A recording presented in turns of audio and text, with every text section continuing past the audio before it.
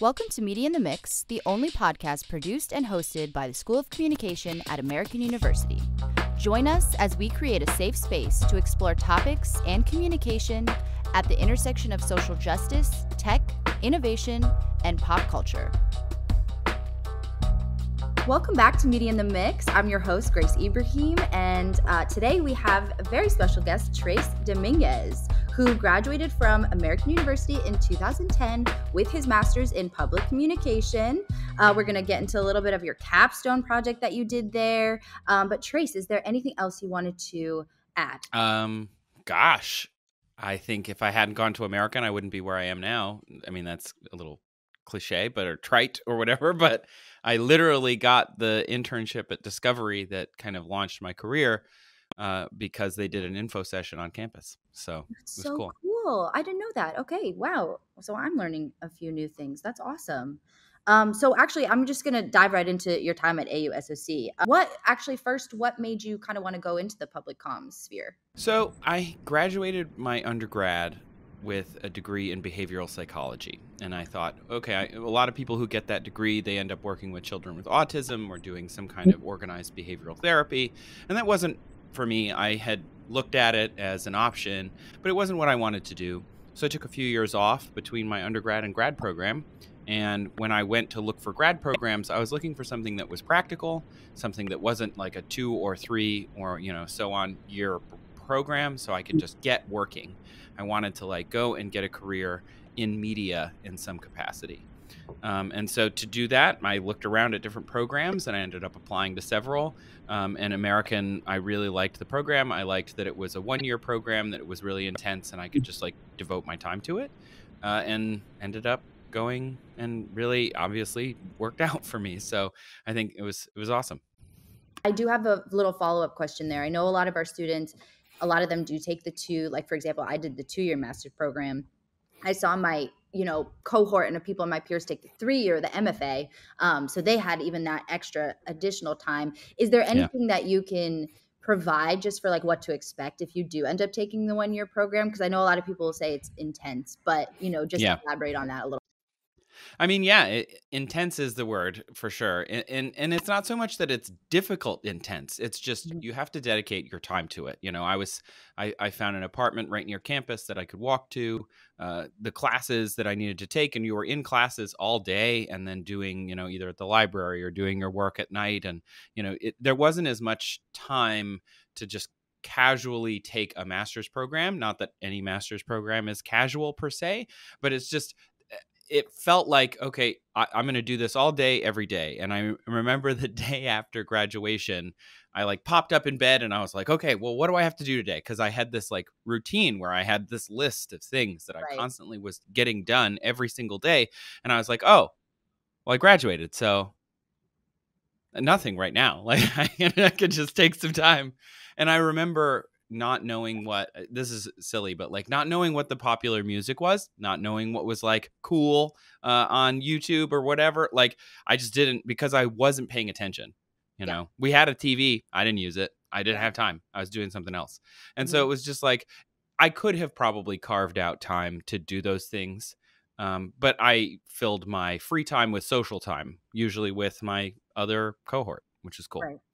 That's it. That's very cool. Yeah, I feel like a 1 year really gives you time to bond, even though you may not think you do, because it's so intense. You're always together, always doing things together. That's awesome. Do you remember any of the classes that really stood out to you, or a professor that stood out to you? Favorite memory? Oh yeah, definitely. I mean, the first class that I took really stood out only because I got to meet with it was Rick Stack's class, and I really just got to meet all of the students and the other people and see where they were from. Mm-hmm. I really liked Dottie Lynch's class about polling. I thought it was really interesting, and learning about, kind of the practical application of these things that we were learning.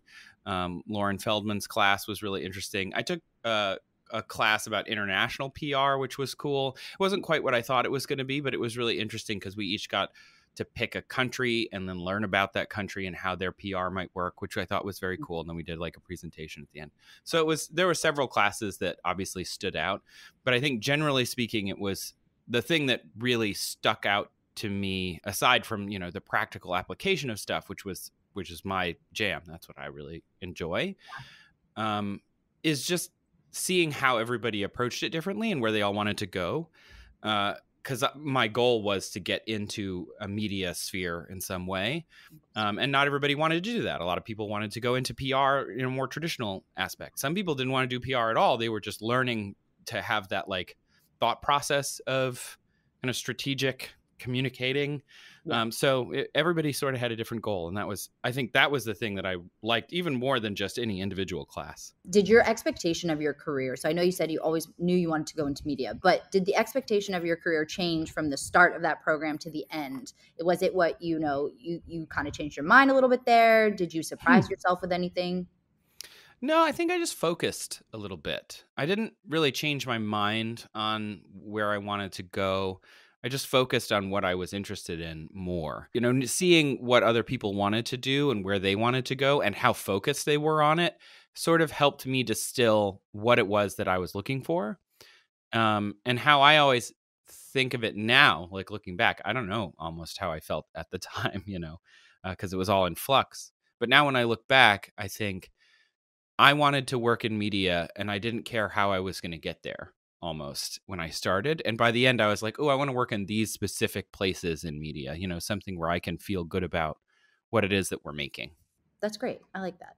And then how would you just overall, because I have like a million notes here of what you did, what you do now, videos and the different areas you're in. But I have a sentence here, which I pulled from your bio. Basically, he primarily focuses on quantum mechanics, astronomy, psychology, engineering, and agriculture when it comes to your media work. What kind of drew you to getting into that? And I know this is actually a nice segue from an episode that's going to be released a little bit before you. We talked to David Ruck, and he talks all about how he translates kind of the science in the field into video form. And so you guys both kind of reminded me of each other, because that is very interesting, and that's not a lot that we think about. A lot of people consider kind of the field of like STEM to be numbers and analytics and this, but being able to kind of translate it into a visual form. Basically, what got you into that, and can you just elaborate on that anymore? Yeah, absolutely. Yeah. I mean, so if you don't know what I do, I guess, aside from the bio that we're putting in the episode, I make science videos. Is when if you're in a lift and somebody's like, what do you do? I'm like, I make videos. And if they push, I'll say I make science videos. Because people either love learning about this, or they are like completely turned off by the science part of it. Right. And I don't say STEM too often, only because then people are like, well, what's that? I don't even know what that is. So I'm a science communicator. I didn't know what that was when I started my career. I was told that that's what I was. And I said, oh, okay, sure. But translating science and technology, engineering, math, into visual can be complicated. But it's also really fun. It's a puzzle every time. So when I make videos, when I sat down to like kind of start my career, I got an internship with the Discovery Communications Company in Silver Spring. And I was the Discovery News intern. So it was my job to kind of do journalistic science coverage. And that's where I sort of cut my teeth and learned what it is that even meant. And what it really means is not just like, hey, there's a new paper out, let's read it. It's more like what's happening in the world, just like any journalist. Mm-hmm. And what is it that we can look at it from a science lens? Oh, there are, whales swimming into the Bay Area during the pandemic, into the San Francisco Bay. What does that mean? And did they always come in there? And were they going there before? And why weren't they? Why were they? And it turns out, boat engines, even though we don't hear them because they're vibrating the water, whales can hear them for hundreds of miles. And so they avoid them because they're quite loud. If you think of it as sound as moving through the water as opposed to the air.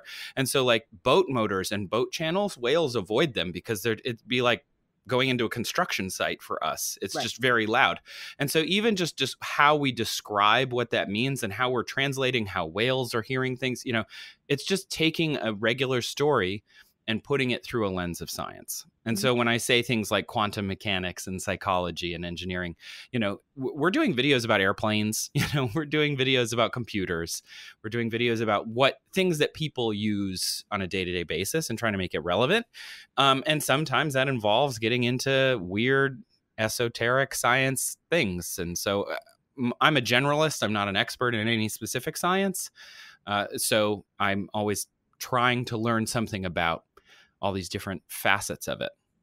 That's very fascinating. I love that. I feel like I'm like your target audience for that stuff too. Because when I hear, quantum, like, I'm like, I don't know anything about it. But I'm a very visual learner. So I could see how that's so beneficial to anyone, even in the science field, who is a visual learner. Like that really could help you more so than words on a page. So that's actually awesome. I think that's a really good point, because I think people think, when they think of science communication, like, oh, it's science nerds that watch that. That's just for science nerds. Right. But science people don't all know the same thing. Just like, you go to SOC, you don't necessarily know how somebody in a crisis comm PR agency works versus an advertising branding agency. They don't know how each other work. Right. And in sciences are exactly the same, where I was making a video about antimatter, which, if you think of a hydrogen atom, is a proton and an electron, and they spin, electrons like orbiting like a planet. Yeah. Swap it. So the proton would become a negative and the electron would become a positive. Everything else about it is the same. And so, but describing that even now is tough, right? Yeah. And so I went to this MIT engineer and I was like, does this video make sense? And she was like, I don't know what is happening in this video. Because even though she is, MIT engineering, and she does science communication, and she was still like, I don't get this. Yeah. And she's like immersed in it in science video every day, and it's just not her thing. Right. So it's just, there's so much room in all of these jobs because there's specialization in everywhere. Right. I was just talking about that the other day, actually, with this podcast, even just the video aspect, the audio aspect, the hosting aspect. They're all different jobs. So it's like, you can't expect someone to know all of them. That makes a lot of sense. That's awesome. And then what can you go into just a little bit about kind of what it was like maybe after your master's, or I know you had the internship, but kind of moving into being an independent creator and kind of starting that. How did that go about for you? Was there challenges? Was there, a part of it that you loved so much it surprised you? Just anything there? Yeah. So after AU, I had this info session and the job fair on campus and ended up at Discovery.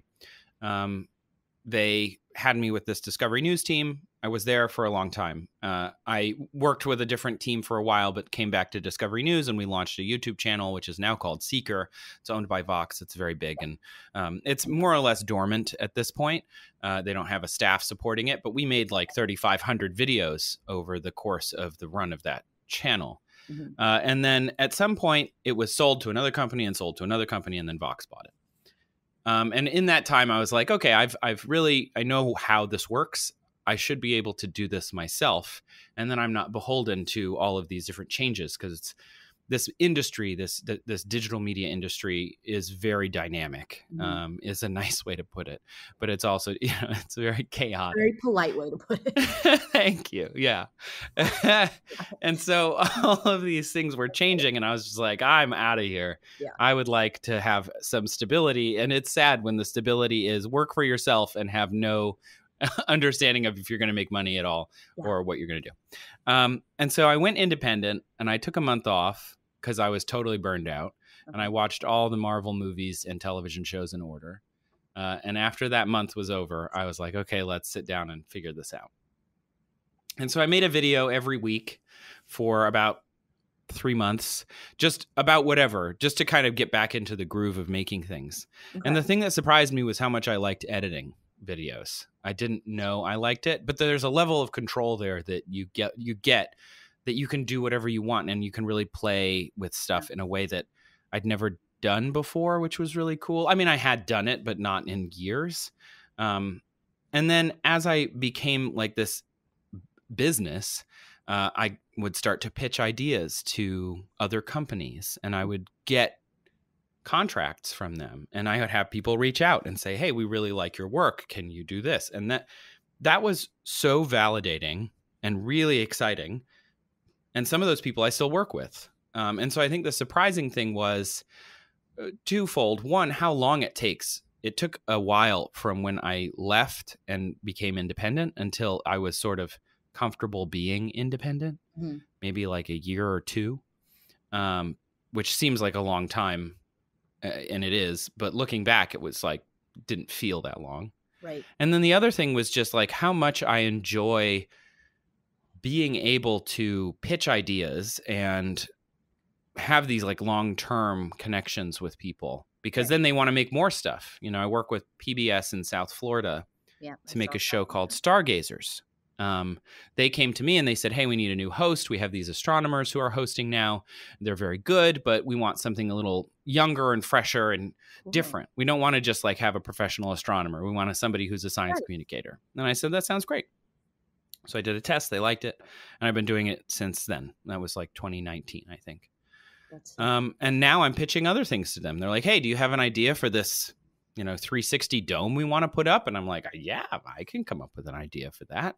And so now I'm pitching those ideas. And you just become, I don't know, things that I could not have done when I worked for a company, because those were siloed, sort of the opposite of what we were just talking about, where those are siloed into different places within the company.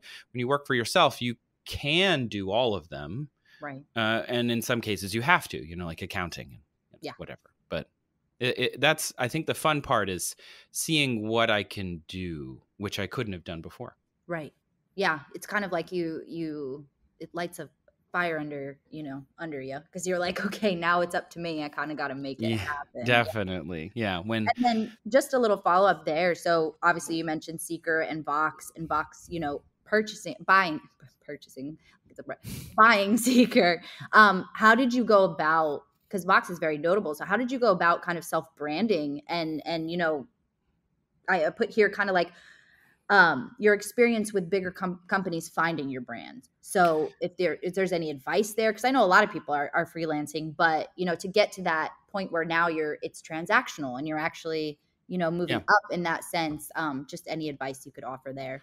Yeah. When working at Discovery in general was great on a variety of different ways. It was also terrible in a variety of different ways, just like working anywhere, to be totally frank. Part of it is it's a big company. You're one of many, many thousands of people working on, parallel missions, which is both interesting. It gives you a lot of room to specialize. But you're also subject to the whims of whatever that company decides to do the next day, and that can be tough. When we were sold the first time, we were sold to a company called Group 9 Media. And Group 9 was a collection of digital brands, Thrillist, The Dodo, SourceFed, which was spun out pretty quickly. Seeker was one, and then I'm missing one. Anyway, doesn't matter. They don't exist anymore. But the idea was that it was these brands from all over the digital sphere, and they did all of these different things. And we were like the premium sciencey brand, but they also had, animals, like the Dodo was animals, and Thrillist was like, I don't actually know, bros and food, I guess. Right. But it was like they had these different brands, and that was neat, but it was a big change. And I remember the conversation in the office was, it's really hard to get people on the phone. And not literally on the phone, but just like get them to email us back. Because when you're emailing from Discovery and you got a discovery.com email address and you're trying to talk to a scientist, they want to talk to you. Right. But when you're emailing from Group 9 Media, that doesn't really mean anything to them. Right. And so then when I left under the Group 9 time. And so now that channel that I built, though, is owned by Vox. And so now I changed my bio to say I built a channel that it's Vox now.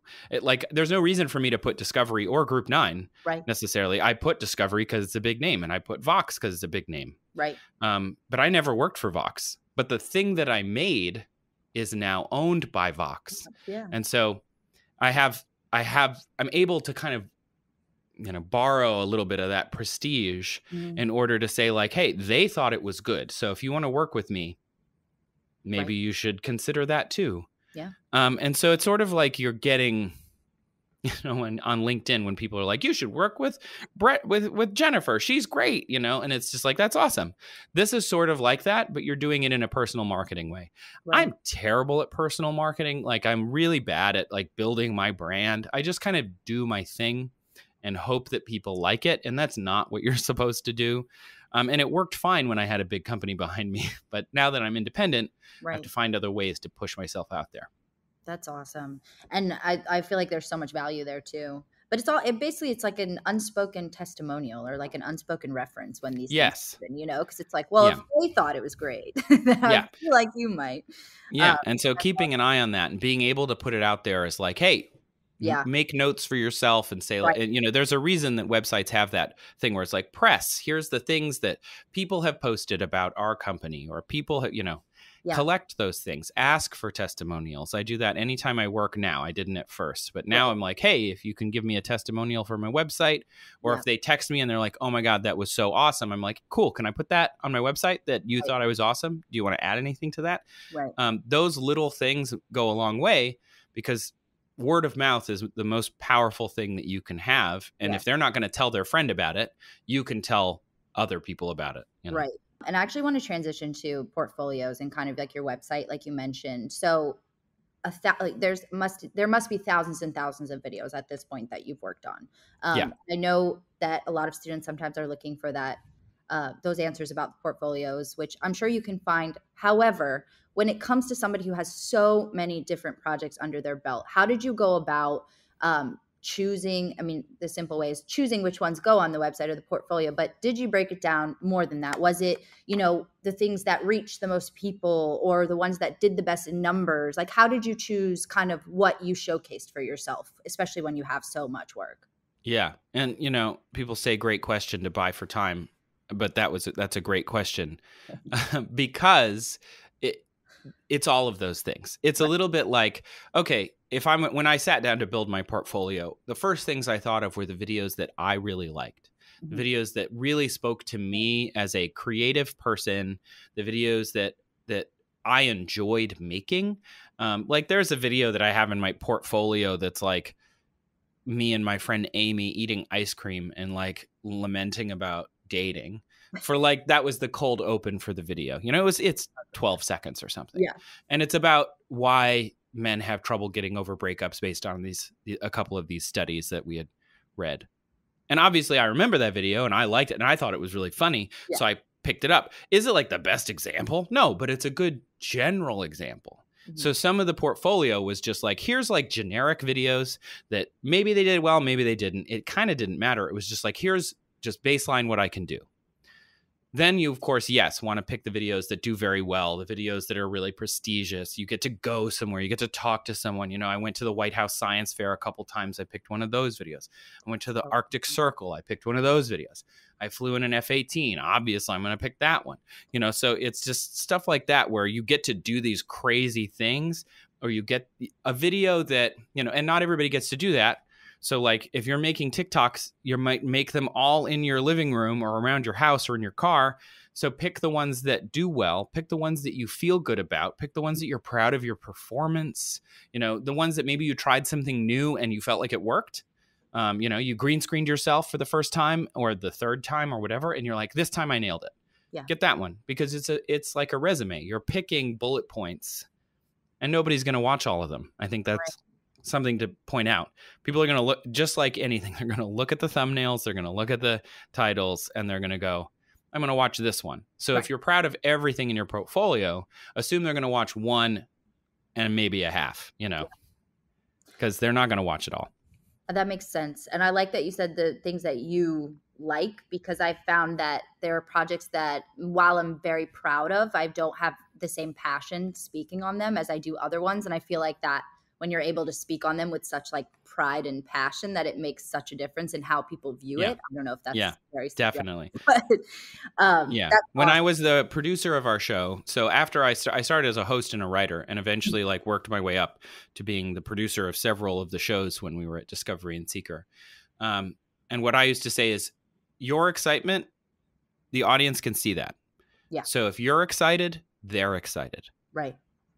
And it's the same with anything else. You know, if you're just putting stuff on your resume or in your portfolio that's like, I need to put this here because I need to. And it's like, you're not excited about it. And that's your whole resume. Yeah. That sucks. That sucks for you. It sucks for the people who are trying to hire you. You know, Right. you want to put stuff in there that you're like, when they ask you about it, you're like, oh, I'm so excited to talk to you about this. This was so neat. What a cool project.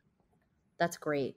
And speaking of, I just have to ask. So, how was it flying in the F-18? I mean, I threw up all up in that F-18. that's insane. What was that for? So we made a video. So it's funny how things actually work. You ready for? I'm going to pull the curtain back. Yeah. It was our vice president's wife's college roommate worked for Boeing.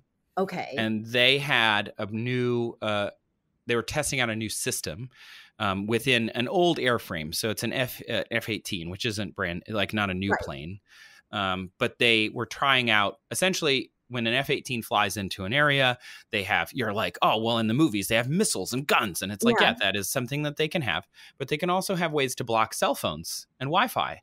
And so that was what they were testing. And we're like, that's interesting. Never seen that before. And they still have never really seen people talk about it. But it's called an F-18EA, electronic attack aircraft. And so you'd have like a couple with missiles and guns and like cameras. And then you have a couple or like one that just blocks wireless signals to make sure that they're not like texting pictures to their other people about where the planes are or whatever. Okay. So it was really neat. And so we wanted to do this story. And they were like, do you want to fly in it? And it's an F-18. So I was like, I don't like roller coasters. So yes, obviously I have to fly in it. Like nobody gets to do that. And they let me keep the flight suit. So that's cool. So I wear it on Halloween now. That's crazy. Just, all the Top Gun fans out there. But right now you are Trace Elements Media, correct? Yeah, correct. That's kind of and everything you do comes from under that umbrella. Yes. Structure-wise, yeah. So I'm an LLC, single member LLC. I renew that every year, pay my LLC fees in California. We have to pay a fee to the franchise tax board every year. And that LLC runs all the business. Runs is really just an entity that exists. Yeah. I remember I did my LLC in 2019, I believe, but I don't think we've ever talked about LLCs on this podcast. Can you just give a little intro into kind of what that is if anyone has no idea what an LLC means? Yeah. So when I first went independent, I'm just myself, right? Like you go on wherever you have a friend who wants you to do some work for them, whatever that is, and you do the work and they Venmo you or they, pay you somehow, whatever that is. And you're like, cool. That's totally a fine way to do business. It works totally well for freelancers. And you just report that income to the IRS and your state and whatever. Long term, it's helpful to have an LLC and sometimes required. Yeah. So why I did it is I was talking to a friend of mine who also does YouTube videos and other things. And she said, you should be an LLC eventually. Because what ends up happening is it's essentially a separate entity from yourself. And so you go and you just file paperwork. You can go LegalZoom. You can go online and file paperwork. It takes no time at all and apply for a tax number. And then what ends up happening is the business, which is a separate person, can apply for things like insurance. I needed production insurance in case somebody fell on set when we were doing something. I needed insurance for that. And a person cannot get production insurance, but a company can. Right. And so I could apply through my LLC. And there are different levels of an LLC. So an LLC is literally just a piece of paper that says that this business exists. It has an address. It has a tax number. And this is the person who runs that business. Now you can be a single member LLC, which is what I am. Yeah. So I'm taxed the same as a regular person. My business I don't have to file corporate taxes or anything. Right. But that's my LLC. And then there are different levels above that. You can go all the way up to a C Corp, which is like a big multinational corporation. Right. And there are all these rules about paper and filings, and you have to pay separate taxes and all sorts of things. And there are so many levels in between that, like a handful. Awesome. Thank you for diving into that. I just realized that some people may not know what LLC means. Yeah. If you get together with a bunch of independent people, eventually the talk comes around to so how did you I was at a wedding a couple weekends ago and my cousin owns a bike shop and I was just like, so how do you structure your business? What is that? And he's like, well, we're an LLC. And it's like, and I'm like, oh, okay, cool. Yeah. And so you end up talking about it Right. because there's no rule book for Yeah. how to do this. Right. And once you've been independent for a while, once you make over a certain amount a year, it actually makes more sense to be an LLC. Yeah. And at some point, it makes more sense to be a certain type of LLC because then you can pay yourself just like you would get a paycheck from a regular company. Right. And when that happens, it makes your taxes much easier. So it sort of depends. Let's say you're doing 100 jobs a year, even as a freelancer, you might be making so much money that it would make more sense for the business to be paying you rather than them just Venmoing you over and over again, you know? Yeah. No, that makes sense. And I feel like sometimes big companies will ask for your employer identification number, that EIN, like that, and then you're like, oh wait, I need to make an LLC. So you might even end up having to just make one for a specific job you're doing. Definitely. I got the insurance for a contract I did during like high COVID. We had a pitch that I sent to PBS Digital Studios for a show called Animal IQ, still out there. Awesome. It's about animal intelligence. And I originally had pitched it as like, let's go to a zoo and talk to the zookeepers and like learn about these animals and how smart they are. But obviously it's pandemic. So instead we did it mostly digitally. You know, I Zoomed with the other guests and, you know, it was early on and we weren't really sure how to do it. So it didn't come out as good as I wanted, but it was very neat because it was cool to go through this whole process of hiring freelancers as an LLC because PBS Digital Studios doesn't work with people. They work with LLCs. Wow. So you have to be one in order to get the contract. And so I would have had to make one anyway, but luckily I had made one like 6 months before. And so they're like, oh, are you a LLC? And I'm like, yeah, I'm a production company, Trace Elements Media. And they're like, great. And it's been very helpful. That's awesome. For exactly stuff like that. Just a sidebar. How did that slow you down, if at all, especially as a as a content creator, as a creator in general? How did that impact those few years? I mean, it impacted me similarly to everyone else, right? Obviously, I was already working from home. So early on, people were like, how do you work from home? And I'm like, oh, here, I'll tell you how to work from home. Put pants on. That was my main advice, was put pants on. Don't work from your bed. Which now we are all pretty aware that you don't do those things. But at the time, it was amazing to think of. It was like people were like, "Oh, I'll just wear my pajamas and work in my bed all day," and it's like you can't do that for years. It doesn't work. But in terms of video making, I was already doing most of my work in my studio at home. Occasionally, I would go out and I would, do an interview with somebody in the field, but that's expensive. And when you work by yourself, you have to pick and choose when that makes sense. And so a lot of my stuff was remote anyway, or I was just like calling or emailing with people and getting them to answer my questions, then restating it. If anything, it became easier to reach out to people because people understood video online, where it's, again, very difficult to imagine. But in 2019, if I needed a scientist to get onto a video call, was almost impossible.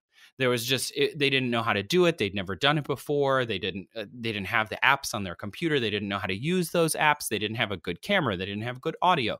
But now people are so much more aware of that, which has been a real boost to my work because now I can just video chat a scientist.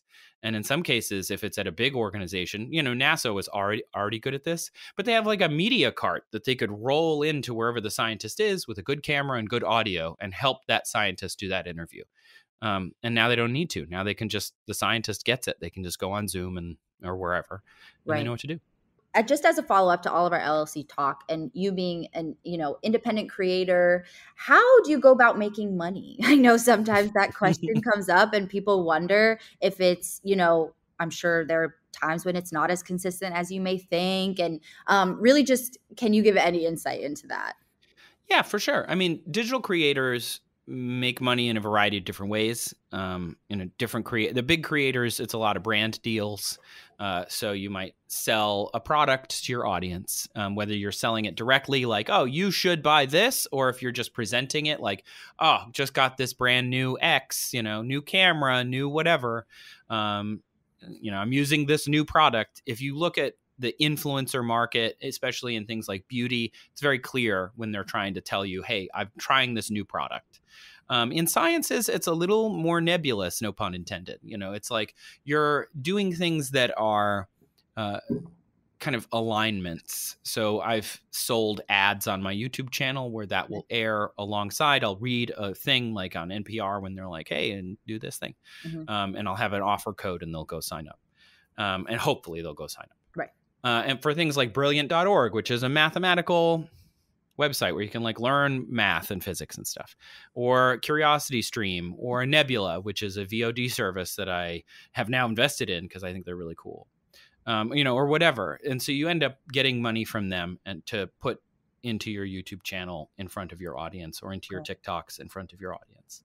That's one way. Another way to make money is books. You get a lot of people writing books. I haven't done that, but with really big audiences. And the reason they do that is because I have a big audience.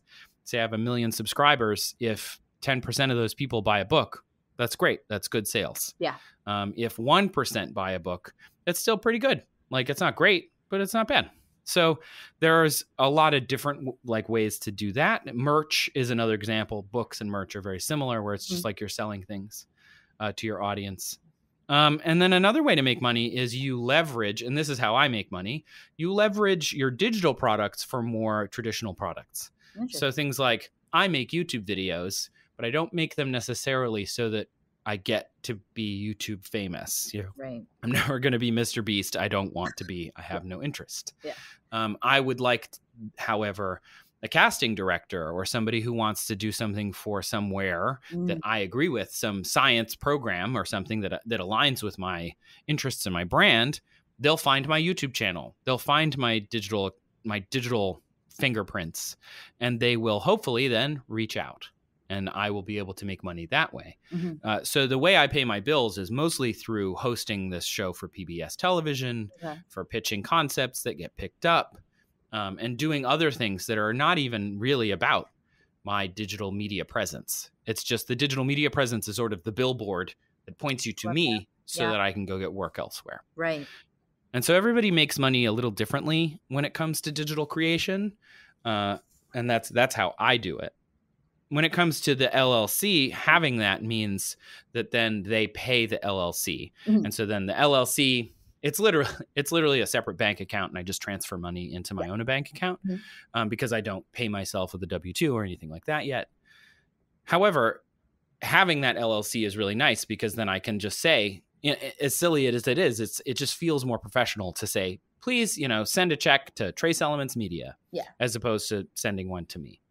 And then you can also get an agent who will help you. Agents come and it's not what I think I thought it was originally. My agent doesn't like go and sell me places. I bring work to my agent, and they're a lawyer typically who does the interaction with the brand for you.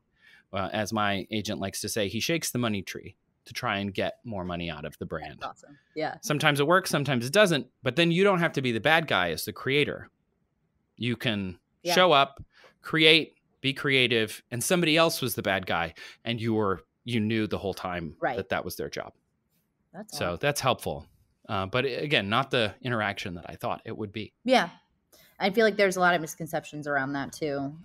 We had talked about that previously on another podcast as well, with someone actually who was publishing a book. So it was just like a different type of, a book agent. A book is just a different environment, but it's a whole different thing. Like, I don't even have a book agent. So, and if you can have a commercial agent, you can have a book agent, you can have an acting agent, you can have like a talks agent just for like conferences and talk. Like, you can have a lot of people working for you. Right. And it becomes quite interesting and complicated. Right.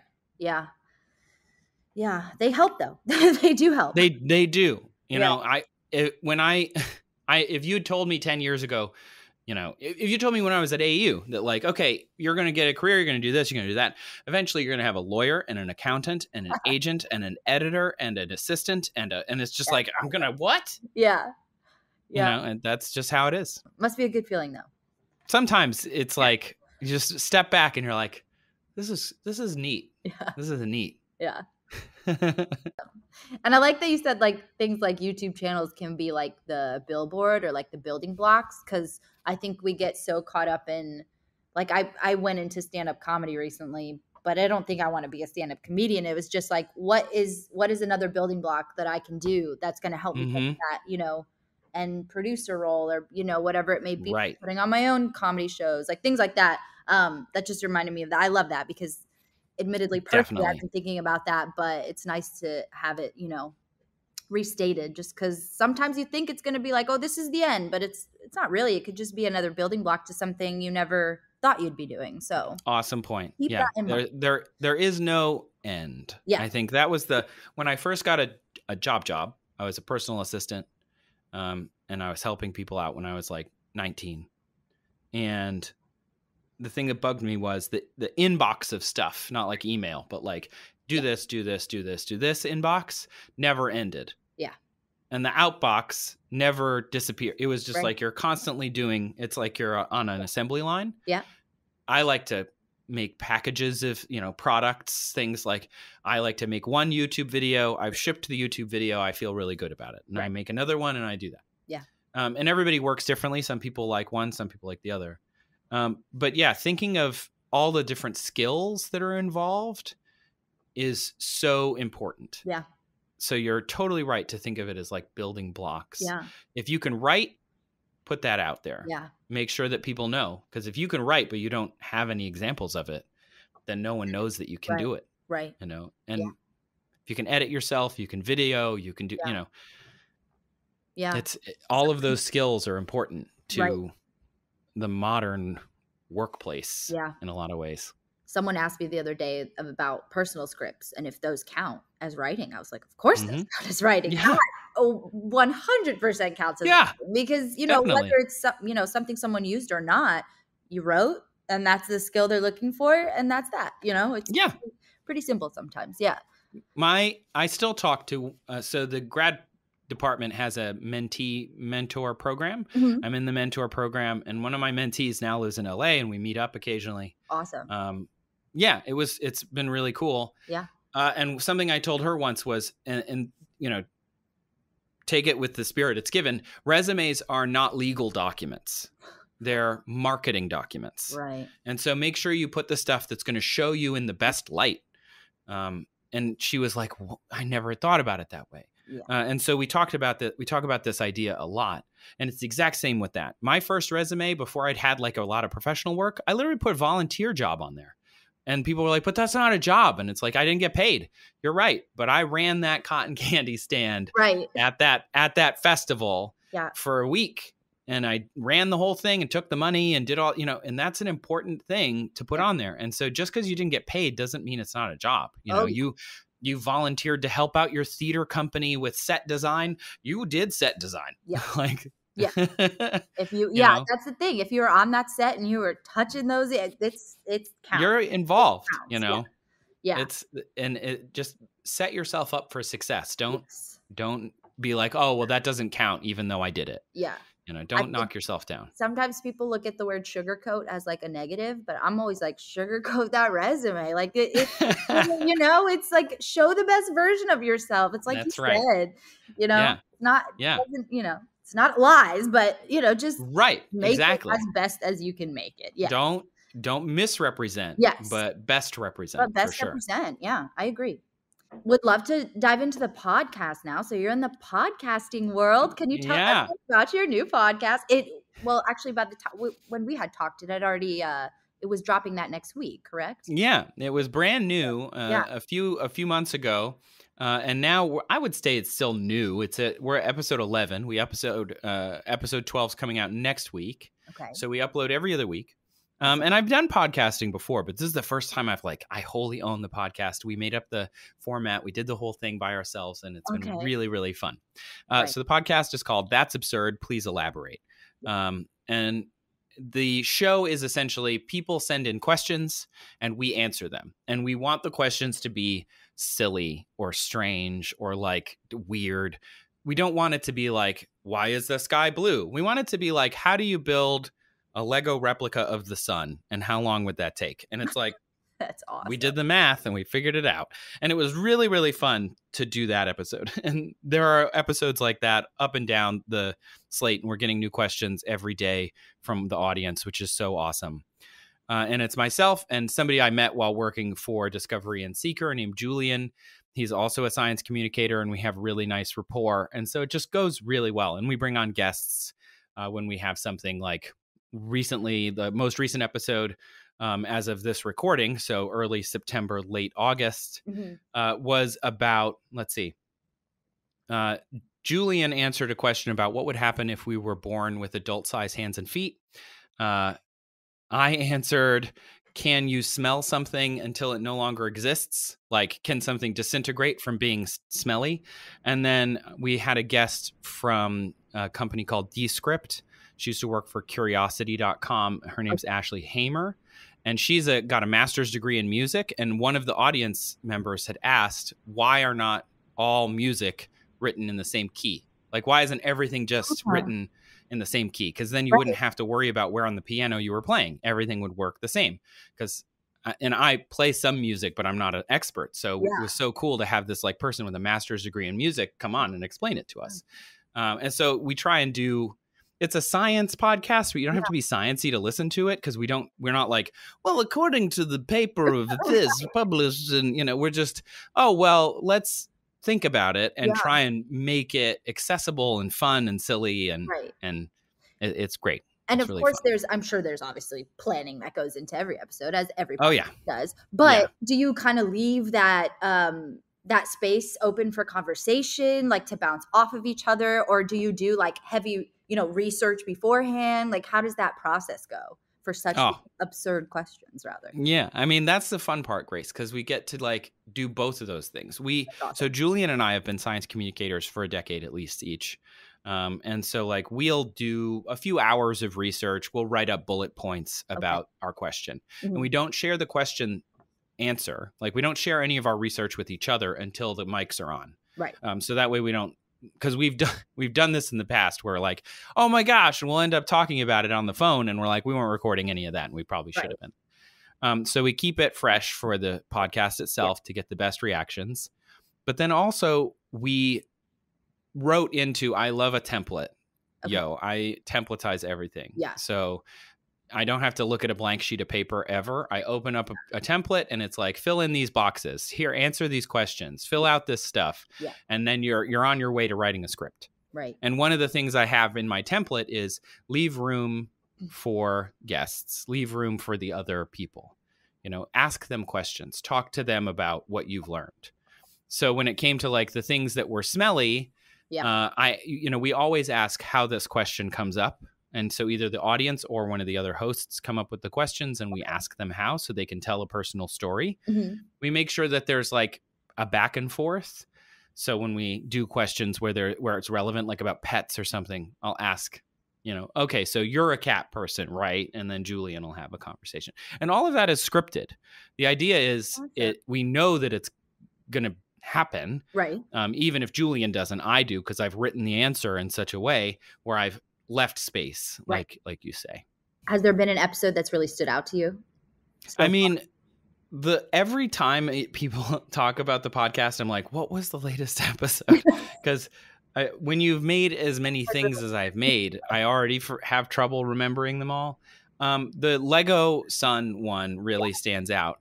And the reason is this gal I used to know years and years ago messaged me on Instagram and was like, hey, I was listening to your podcast with my kid and he loves it and wanted to know a question. And she like DM'd me like, how long would it take to build a Lego replica of the sun?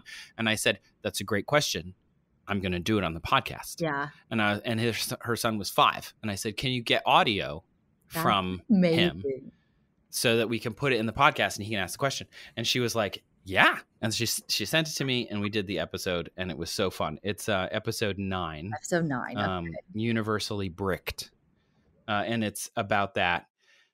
And then it was just it stuck out to me because it was so ridiculous as a question. Yeah. The sun is just so big that it's impossible to fathom. And then it was just a fun thing to get to interact with the audience in that way. Yeah. Making YouTube videos and doing television, you get to interact with the audience, but not as directly, right? You see YouTube comments, which are a garbage fire, and you get like people coming up to you on the street and being like, "Oh, I love your show," and it's like it's the best feeling. Yeah. But having someone submit a question and send you an audio clip that you then just get to answer right there, and even though they're not in the room, it feels awesome. Yeah. It feels really awesome. I feel like it's like that back in the day, but you know, that like just radio show feel of like, caller, what's your question? Like, I just love that like interaction, you know, because I feel like we've kind of lost a little bit of that art. Right. And also when your audience is 5-year-olds, like when you had stated that question earlier, I was like, that's a pretty interesting question. But to think that that's awesome. That's so cool. It was really great. He did a great job asking the question on audio too. Yeah. It's funny.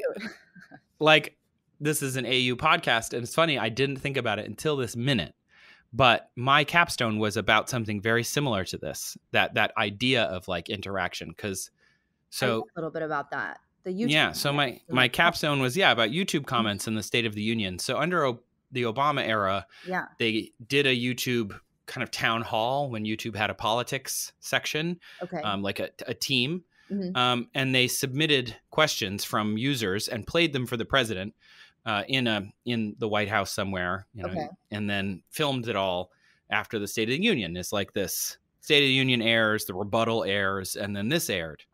And the idea was to kind of have this dialogue. And so my capstone was more qualitative, and I wanted to know, do those people feel like they talked to the president? Like, their question was played for him. They weren't there, but they asked it and it was answered, or at least they played it and maybe he made a spin around it or didn't really answer it, but like was essentially talking about the question they had. And that's kind of like what I'm doing now, in that now I'm taking these questions from people, and whether they feel like they're talking to me or not, based on my capstone, they likely do. And based on talking to this person, this kid's mom, he felt like he was in the podcast and that we had a nice conversation and it was really funny. But that was basically what my capstone was about, was do people who just submit questions into the ether feel like they're in a dialogue? Like, and they said, I went and found them, which took a while. It was like a master's program in internet stalking. But I found these people and I was able to email them and be like, "Hi, I'm a researcher. I'm researching this for my project." And of the 12 questions, I think I found 9 of the people. That's not bad. And like 7 of them responded. That's so awesome. I felt pretty good about it. It would have been nice if there were more people so I could have a little more quantitative information, or if they did it a bunch of times, but it only was, I think, done once or twice over a couple of years. So was the general consensus that it was that they did feel like they were interacting? Yeah. Generally speaking, all of them were more or less positive on the interaction. They felt like they were heard. They felt like they were seen. Yeah. They felt like the president either didn't necessarily respond to their question, but at least heard their question and then formed an answer of some type. Either they're politicians, so not every presidents aren't always beholden to answer the question to the letter. They're going to say what they need to say, but that's awesome. It was really interesting to hear their responses. And that's, we sort of know this from radio shows and things. Like they feel like people feel like they're in this conversation, and it's really powerful. But that's kind of cool how you've come full circle there. Yeah, I didn't realize it until right now. That's so cool. Awesome. And then on that, AU kind of podcasting, science communication, everything that you've done thus far. And then looking back on, graduating from AU, we always love to ask this question. Do you have any advice for our students who are either graduating undergrad or their masters, or just going into this crazy world of communications that is today? But any advice there? We always like to just kind of end on. I think that the best advice that I can give is just to have, like the cliche advice is like, have an open mind and, be a good, like the thing I like to tell students is all work is group work, all of it. There is no individual project, none. In the business, even as an individual person who works by myself, I have to hire people who know more than me about stuff. No one knows everything about everything. And so because of that, That's what I tell students when I go to like classrooms and stuff, is all work is group work. Yeah. And then the other thing is, because all work is group work, to just be nice. You know, I have this thing. Can we swear on your podcast? Because Sure. my mom. Okay. My mom, I have this sticky note on my desktop that says, be friendly and enthusiastic, be humble, don't be an asshole. No one wants to work with an asshole. And I was like, thanks, Mom. And so I keep it on my desktop, not because I have like asshole tendencies, but because everybody has a bad day, you know, so you want to make sure you don't take that out on your coworkers, because you have to hang out with them. And communication is a small community, even though there are lots and lots of people. You know, you go to a conference and you're like, oh, wow, you've been in the industry a while. And now everywhere you go, you see someone you know or you used to work with. So if you burn those bridges, there's only so many places to work. And they're going to be like, oh, I worked with that person. They were awesome. Right. You know? Yeah. The word travels the fastest in this industry. It's crazy. Mm-hmm. I mean, that is what we do. Yeah. You're right. It's like a lot out there to do, but then we're also like, oh God, that was quick. Yeah. All right, Trace, I think that brings us to the end. Thank you so much for coming on Media in the Mix. I feel like there's a lot of things we talked about today that we've never talked about on the podcast. So thank you for that. Well, I'm glad I could help. Students take some notes on this episode, because there's a lot of gems in here. And I'll leave you to close out if there's anything you want to say. Sure. Yeah. You can find any of my YouTube videos on my social media. It's just my name, Trace Dominguez, for the most part. I mentioned TikToks, but I'm actually don't do TikToks. I just watch them and help other people make video. Not that I don't want to. If you have advice, I'd love some advice on how to make TikToks. I need to get better at it. If you want to listen to my podcast, it's everywhere podcasts are. That's Absurd. Please elaborate. Again, you can probably just search for Trace Dominguez. And then I've also sent a little clip here to Media in the Mix of our Unbricking the Universe episode, where we talk about the sun and answer Matthew's question from when he was 5. So pretty cool. All right. And you're about to hear a little sneak peek of that episode. So enjoy. We've got a lot to talk about. I know. We should dive into this. We really should. Do you want to go first, or shall I? Who went first last week? I think you did. So I'll go first this week with the very easy to describe question that we got from a 5-year-old listener from Canada. Wow. I know. His mom was listening, and she DM'd me on Instagram and said, my 5-year-old has a question. My name is Matthew and I live in Canada. How long would it take to make a Lego replica of the sun? Wow. And I was like, I have to answer this question. Is a good one, yeah. So this one is really, really exciting. There's some math in this. Warning, math warning. No. But it's going to be really good. So what are your initial thoughts? I want to know before I dive into my answer. You and I are both lovers of brick-based educational toys. Yeah. Let's be real. Like we can call them models or sculptures. They're toys. Yeah. But I can't help myself. I absolutely still throw my money at that Danish corporation every time like they release something new. They just came out with a Pac-Man. I know. And you can play it. Anyway. Take all my money. So having a lot of familiarity with that, I think this is going to be pretty eye-opening on just how freaking enormous the sun is. Yes. It's so large, and I'm imagining like building it out of the classic like 2x4 Lego element. And I think it's going to be an utterly absurd amount of time. Yes. I'm just going to tell you, you're totally right. Okay, it is an absurd amount of time. I didn't choose the 2x4, although just to make it a little more fun. So I sort of just had to pick something and run with it. The 2x4 was my first thought. The thing about this question is it really comes down to a few different things. The first thing is we need to know the thing that we're replicating, the sun. We need to know the bricks that we're using. So you mentioned 2x4s. I didn't pick that, and I'll tell you why in a second. And we need to do the math. And the reason I didn't use the 2x4 brick is because the bricks are kind of complicated. They're not squares. So let's go with the bricks first, because we're already talking about it. Quick sidebar. I failed calculus. Okay. I'm not super always confident in my math skills. I love math, but I don't always know if I'm good at it. I want to put a big old asterisk on all my math, and I always try and double check it as best I can, but I hope I didn't miss math this. Yeah. You hope you didn't miss math. I didn't want to miss math. So a 2x2 square brick is only a square from the top down. From the side, it's actually slightly shorter. So its dimensions are 15.2 millimeters by 15.2 millimeters by 12.7 millimeters. Okay. So it's just slightly shorter. We're not a perfect cube here. Right. And so the reason I bring up the globe set is because how it got around this problem that it's not actually a symmetrical brick is you build a skin of flat plates. And those flat plates taper as they get near the top, and they get wider as they get near the middle. Okay.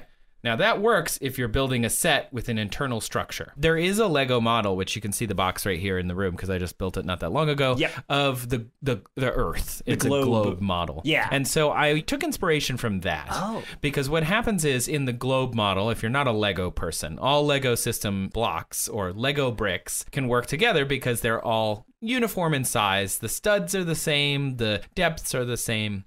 So what we're assuming here is rather than building the entire sun out of an internal structure and all of these pieces, because you'd have to use thousands and thousands of different piece types in order to make everything work together, I tried to keep the math as simple as possible and give us an extremely rough estimate of just how to build the skin part. So just a plate, flat, 1 plate thick, a 10 stud by 10 stud square. Okay.